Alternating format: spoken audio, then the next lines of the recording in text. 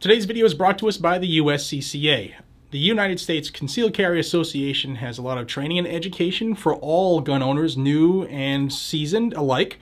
They have a lot of education that you might be looking for as far as what states have reciprocity with your permits if you have a permit. They also have firearms classes where you can better yourself, you can be more proficient, and even become an instructor. Check them out down below. It's uscca.com/GNG, and as a member, you get self-defense liability insurance, which, God forbid, you have to make the decision to defend yourself or others in an act of armed defense, lawful armed defense. You will have somebody that will have your back in court. And for me, that's what I use for my family, and I strongly suggest you check it out. It's a money-back guarantee. It's down below, uscca.com/GNG.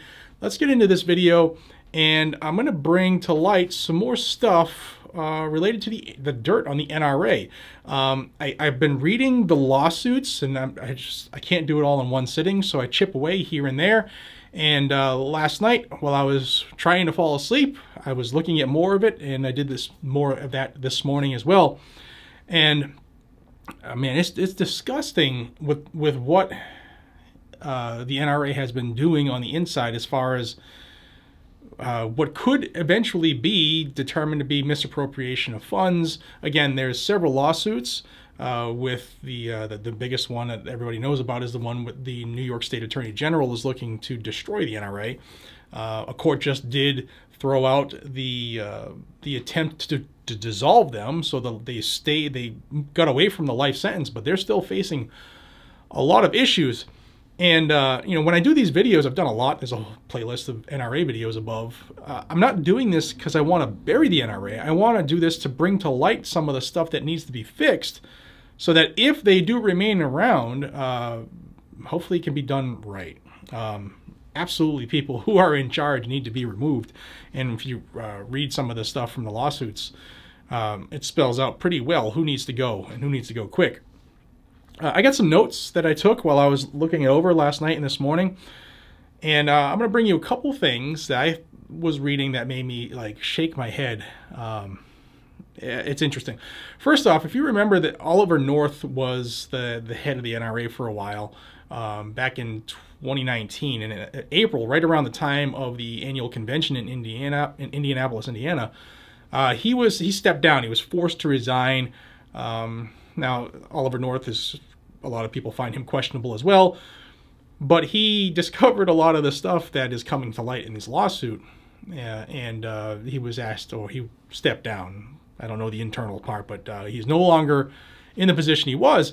And after the fact, the NRA, it's almost like they hated his ass so much for calling him out. They're suing him to remove his life membership. And Oliver North is saying he's protected by the whistleblower statute, but they're suing to remove him as a life member. Now, is that a great use of funds to sue somebody in court, spend hundreds of thousands of dollars to remove their $700 one-time payment life membership? I mean, that's kind of ridiculous.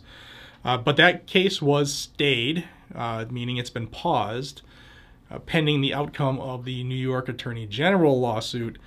And I just thought that that was hilarious, that they would be willing to spend that kind of money to sue somebody over a $750, or actually Oliver North's probably been a life member for a long time. Back then it was like $400. But either way, clown show. The next part that caught my eye, and these answers were filed in response to AG questions or allegations in the lawsuit. It says that Wayne LaPierre admits that in May of 2017, his wife was appointed to the board of directors of the National Park Service Foundation, and that over the next few months, he submitted expense reports requesting expense reimbursements for trips taken with his wife to National Park Service Foundation events in Alaska and Arizona, and that this was in addition to the expense of flights used to get them to the NPSF events. So these aren't NRA events. He's flying places with his wife.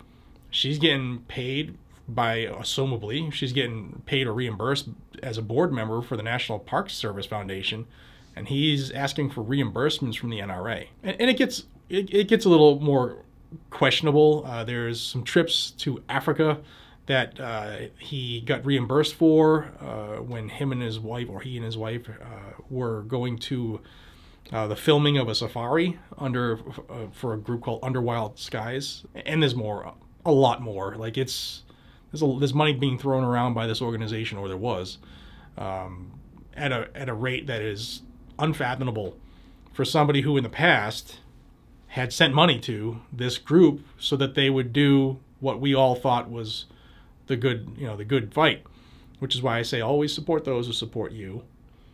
And to see how they misappropriated the funds that they received from the membership is just disturbing. And then the next couple things I'm going to tell you, like when you think of somebody who needs a safe house and an armored car, if you had to pick 5 people who needs a safe house and an armored car, would Wayne LaPierre be anywhere in there? See, for me, it's not. He wouldn't be, because he's not that damn important. He's just a figurehead. I mean, the battle for gun rights will always go on with or without Wayne LaPierre. But Wayne admits that he and his wife looked at several houses in the Dallas, Texas area for possible use as a safe house from time to time. The NRA then admitted that the Ackerman McQueen CEO proposed to acquire an investment property in North Texas and allow it to be used as a safe house for the LaPierres. NRA admits that in the wake of the Parkland tragedy, following advice from Angus McQueen, that a safe house should be established. Mr. LaPierre and his wife reviewed several properties selected by Ackerman McQueen's real estate broker. The NRA admits that an Ackerman McQueen executive sent an invoice from WBB Investments LLC in the amount of $70,000 bearing the referenced annotation. And you remember there were rumors or whispers about a $6 million mansion that the NRA was using as a safe house. Well, I guess that comes out in court right there. Also, the NRA admits that an armored vehicle was procured for the protection of Mr. LaPierre. So, I don't know. Maybe this is just me and my rough sense of humor.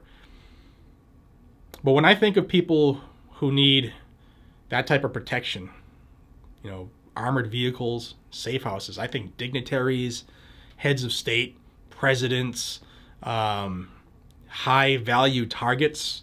I don't think of Wayne LaPierre.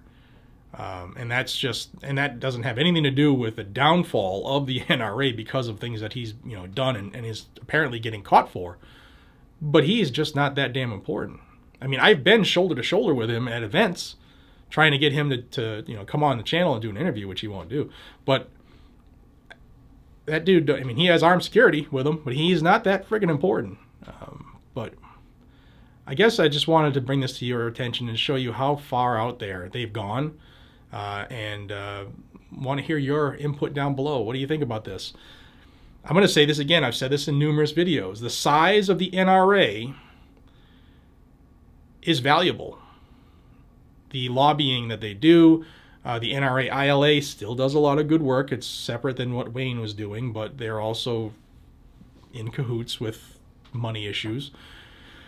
If the NRA goes away, there's a huge void, and we're seeing the void now, and we're seeing companies jockey and do more and fill in that gap. But the gap, the void created, if and when the NRA does go away, if they do, it's huge. It's astronomical. And curious on what you all think. That's what I got for you so far this morning. Until we see each other again, be safe, stay vigilant, carry a gun to keep you, your friends, your family, your community safe. And I'll see you in the next one, guys. Take care.